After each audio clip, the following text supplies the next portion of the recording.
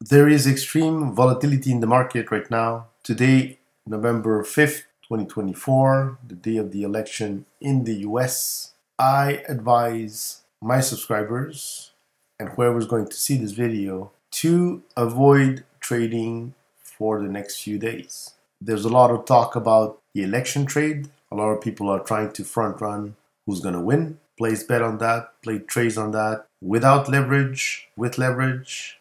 And what I'm telling you guys and girls today is to avoid leverage at all, completely, and even do not trade for the next few days. It's going to be extremely volatile to the upside, to the downside. Probably you're going to see multiple wicks up and back to the mean, down and up to the mean. And that would be liquidation cycles. 1, 2, 3, 4. I don't know how many there are going to be. Please avoid trading. If you don't want to lose money, the only thing that I advise is doing research and also buying Bitcoin on dips, on low prices. If you see very big dips in price, if you still have some dry powder, buy the dip. That's the only thing that I could tell you. Nothing else. I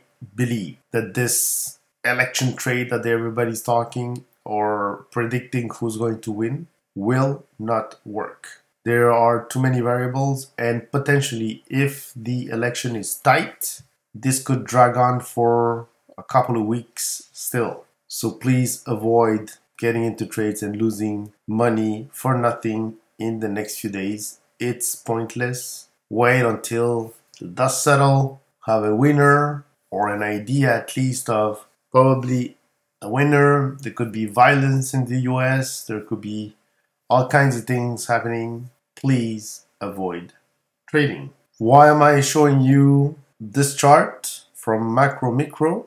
Is the Bitcoin price versus the M1 money supply. And why I'm showing you this?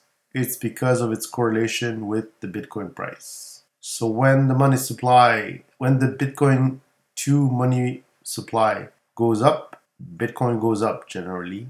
And when it comes down, generally it comes down. So there's quite a close relationship between M1 money supply and the Bitcoin price that I believe is 1,000 times more important than who's going to win the election. Now you see that the blue line here is flat and the Bitcoin price is flat. When we were going upwards, the price of Bitcoin was going upwards. When we're going downwards, here, we're going down here. So there's a correlation here. I'm following the M1 supply.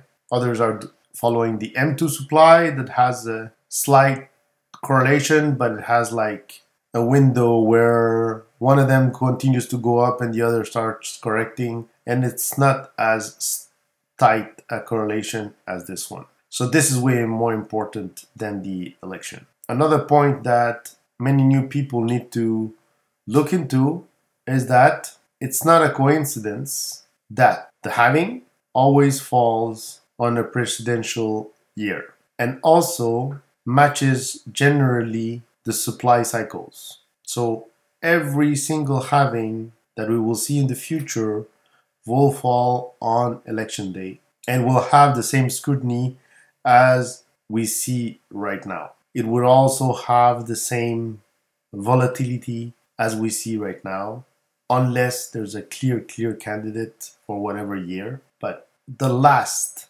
3 cycles have had an election year, have had their uncertainty, and we have followed always the same pattern of the exponential phase of Bitcoin is around the corner every single time. Do I believe it's going to change this year? No. It's going to be exactly the same thing. That's why I'm not putting a lot of emphasis on the presidential election. Black Swans event like the health issue that we had a few years back, well, that has a big impact on the market. But it's a Black Swan event. It doesn't happen every year. Here the election is always on the same period, post-halving, for all the next halvings actually.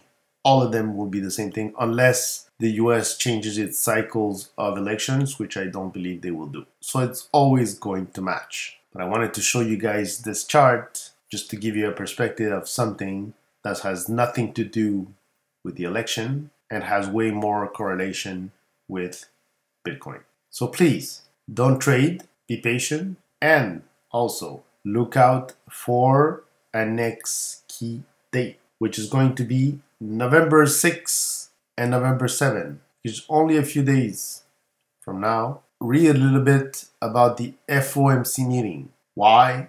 Because the Fed will probably tell everybody what it's going to do for the next few months. And that also has a bigger influence on the market more than the election. And as everybody's focused on the election, probably not a lot of people are going to look and listen to the outcomes of the FOMC meeting of the Fed.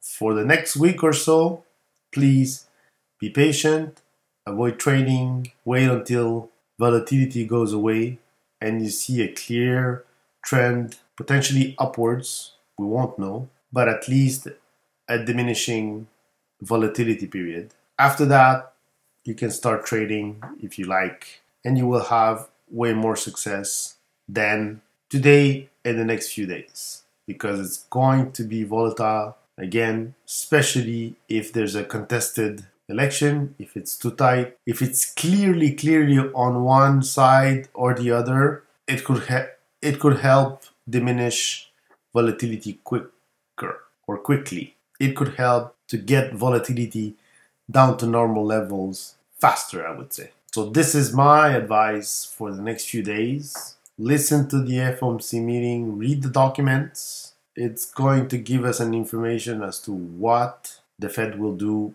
for the next few weeks and months. And also there's another meeting right after that on December 17 and December 18 of this year. So these are two key dates. Follow this chart, the Bitcoin price M1 supply, and avoid leverage for the next week or so, unless you want to lose some money.